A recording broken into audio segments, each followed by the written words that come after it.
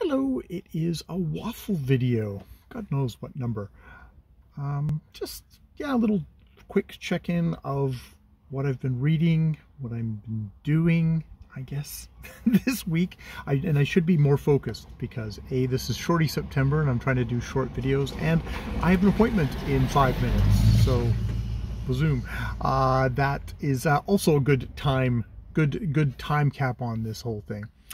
So I've finished reading A Midsummer's Night's Dream, which was sort of my Shake-Timber entry this week, which I really enjoyed. And I watched the 1935 Midsummer Night's Dream. I might do a video on it. We shall see. I actually did a couple of videos on it already, but those are just for my own personal amusement, apparently. Some videos you kind of get to the end of and go, oh, that was an interesting talk for myself, and you go on from there.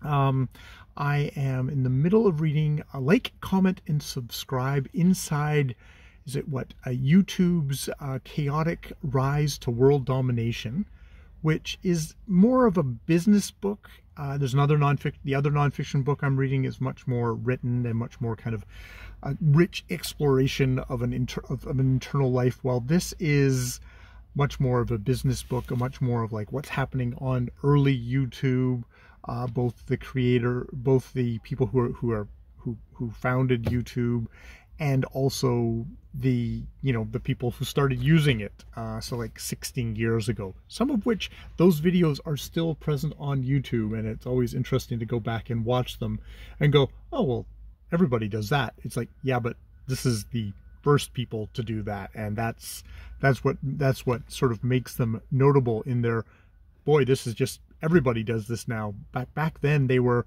freaks that people were wondering why on earth people would be filming themselves and putting it up online.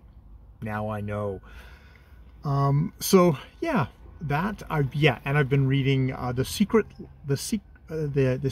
of the Flesh, a Life of Colette, for my Shorty September project. The Secret's Life of Colette is really, really well written. Judith Thurman, I think she was up for a National Book Prize for it. And it is really doing a good job of fleshing out and kind of delving into this complex, sometimes fairly unpleasant woman, but also just like, revolutionary woman. There's one of those things of being the right person in the right time, or being the right person in a wrong time, when you want to be a full person and do whatever you want, both professionally and personally.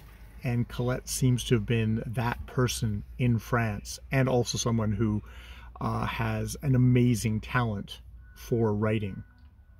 So yeah, that has been a really good book to read in conjunction with this project of doing short videos on one specific work of hers, on The Tender Shoot, which I have to say is a project I've sort of hit a bit of a kind of a roadblock with. Not a roadblock, but I've made the first video and finally got it out, and I've made a number of the other videos, but there's something about the subject matter, I guess, that is just it's grinding me down a bit, which is that The Tender Shoot is about this. It's a recollection from about 20 years earlier of this 50-year-old guy going after a 15-year-old country girl. And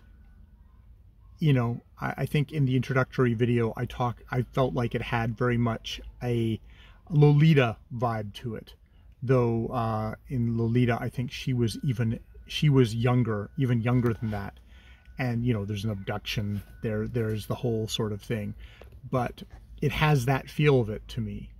But the uncomfortable stuff about it is that that's not necessarily how Colette viewed it, and that's not necessarily how society viewed it.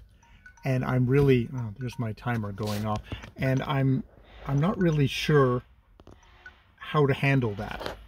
I'm not okay with 50-year-old guys pursuing, seducing, and having intimate relations with 15-year-old girls.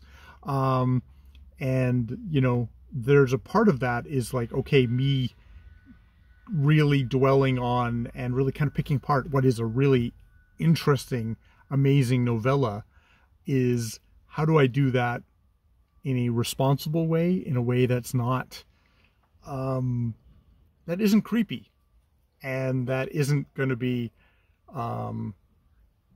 isn't going to, I mean, people who are going to be outraged are going to be outraged, but also isn't going to,